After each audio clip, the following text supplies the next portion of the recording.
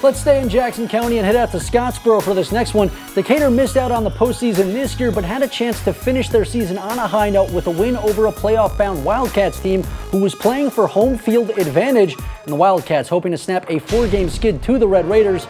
Getting plays like this one will help. On the first snap of the game, Jake Jones says go long, and Jaden Gilbert does, hauling in the pass on the other side of the logo and turning on the Jets for a quick strike score. So now Decatur decides to give it a try. Braden Duper letting it rip, but he throws it just a hair too far, and it lands in the hands of Quincy Franklin, and now it's off to the races. He'll go for a little jog before he's dragged down. The interception wouldn't prevent the Red Raiders from throwing the ball, but they would have limited success with it as the Wildcats go on to win this one 35-20 and clinch home field advantage in the playoffs next week.